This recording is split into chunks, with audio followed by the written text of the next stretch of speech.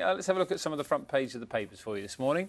This is the Mirror, first of all. 9 million on the edge is the headline there, suggesting that is the number of people in England who could have the highest level of restrictions being imposed this week. That is, of course, Tier 3. The Telegraph reports that local leaders in Greater Manchester want to see shielding reintroduced for elderly and vulnerable people instead of further lockdown restrictions. But it adds that the Prime Minister is expected to announce the Tier 3 measures with or without their agreement. The Manchester Evening News examines claims made by both the government and the local leaders regarding ICU capacity in Greater Manchester Hospital, saying the data is not as clear-cut as it is being presented. And the Daily Mail reports on a warning from the Duke of Cambridge that preventing people from socialising could cause a mental health catastrophe. The paper says lockdown had a shocking, deadly impact and describes Prince William's words as a major intervention.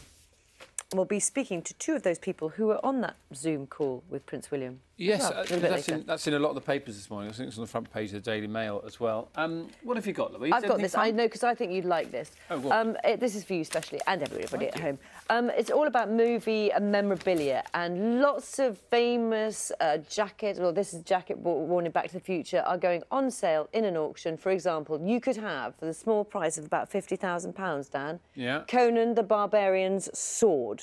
I'm looking for Red Sonja. See, I knew you'd love it. Yeah.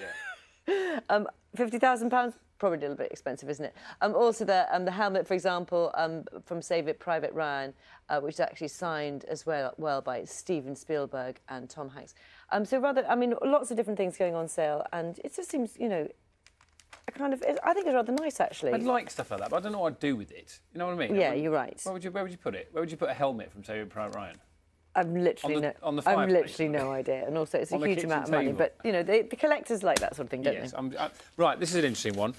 Elderly care residents have been asked to give their top tips for young people. So you can have a look. They've been sort of written them on a whiteboard here and sort of held them up. These are residents at a Yelverton residential home in Devon. Some nice wisdom here. Be yourself, says Tony. Always be helpful, be merry and bright, says Dottie. Think before you ink, says Coral. Very important. That is a very good piece of advice, isn't it? A smile goes a long way, she says. Never go to bed without apologising for an argument. Very wise from Coral. Two minds are better than one. Have a nice Christmas, says Tom. Work hard at school and get a good job. Help others if you can, says Betty. I like this one as well. Rosaline says... the young people are so much wiser than I was. And finally, Margaret says, spend all your money, enjoy yourself while you're young. Thank you, Margaret. Very good. And this picture, and before I show it to you, I should say it's been released by Network Rail. This is a bride and a groom standing in the middle, well, they're on a crossing across a railway track, but the firms Network Rail have released this basically as a warning to people, saying wedding photos or selfies on the track are just plain stupidity. What they say, a total of 1,239 trespasses took place on UK railways last month. That's the highest in 5 years. It's a bit dense, there, isn't it? Dangerous. Yeah.